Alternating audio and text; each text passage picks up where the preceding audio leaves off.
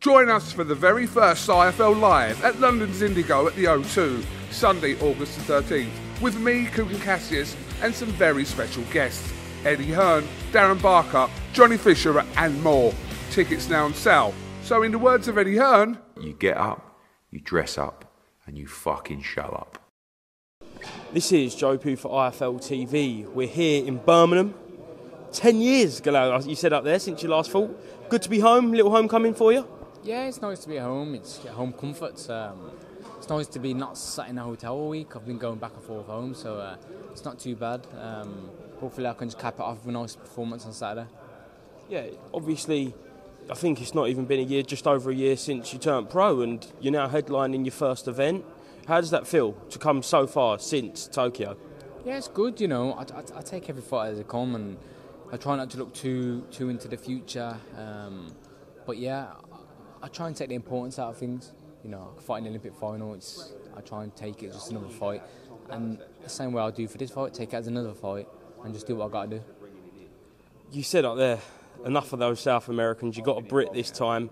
Tommy Frank, he's known on the domestic scene. He's been in there with the likes of Matt Windle, Jay Harris. Why him? And do you think he'll bring a test on Saturday night?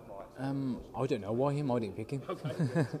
Do I think it'd be a test? What do you think? Do you think it'd be a test? I'm asking you. I can't. I'm impartial here. Okay. Hopefully he's not a test, but he could be, couldn't be. It depends how I perform. But I know he's coming for it. It's his only opportunity. But yeah, I just do what I normally do, and hopefully it's enough. I just spoke to him, and he says he feels that you're overlooking him. There's obviously talk of world titles, and he's going to be that banana skin you're going to slip on. Yeah. I expect him to say them things. I don't expect him to say that he's just going to get beat up. But yeah, we'll see Saturday, won't we? Talking's not for me. That's a good thing in boxing. It's not like football where I could go and play football and see who wins and scores more goals.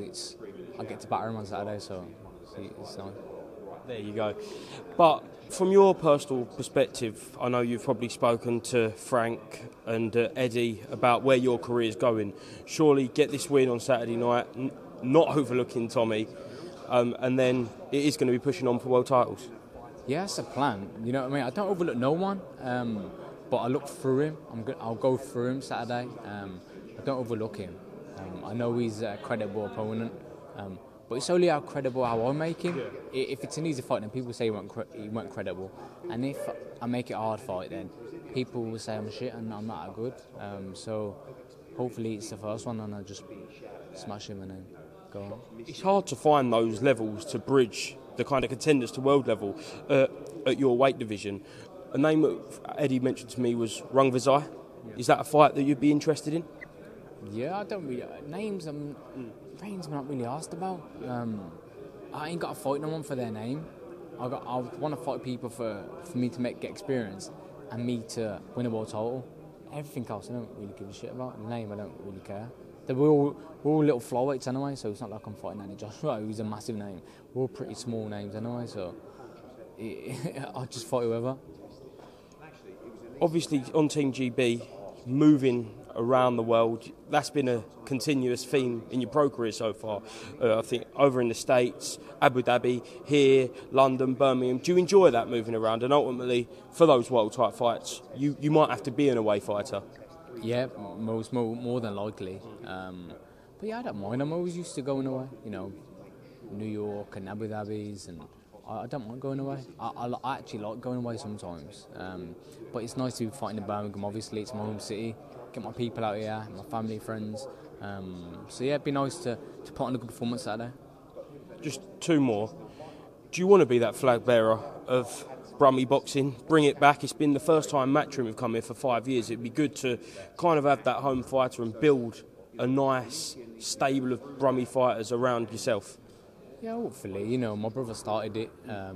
You know, he's Birmingham's first world champion, and hopefully I can continue it. But there's plenty of good fighters. I don't want to be saying I'm the flag bearer and stuff. But obviously I'm Olympic champion, so I expect that little bit of pressure. But maybe if I was a heavyweight, it'd be a lot easier. But it's hard when you're flying. I think there's a height restriction, and you got to be 5'10" over to sell out these kind of places. But I do my best. Keep winning, keep looking good. That's the main thing.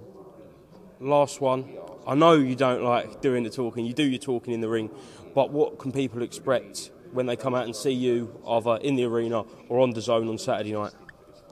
You know what? Everyone knows what I come with. I'm a serious fighter. I come to fight. I'm not looking to play around and just, try and get through the fight. I look to come to do some damage Saturday. Doing some damage, perfect. Galal, thank you very much for being to IFL TV, and best of luck on Saturday night. Cheers. Thank you very much. Thank you. Cheers, mate. Thank you. Thank you very much. Join us for the very first IFL Live at London's Indigo at the O2, Sunday, August the 13th, with me, Cook and Cassius, and some very special guests. Eddie Hearn, Darren Barker, Johnny Fisher and more. Tickets now on sale. So in the words of Eddie Hearn, You get up, you dress up, and you fucking show up.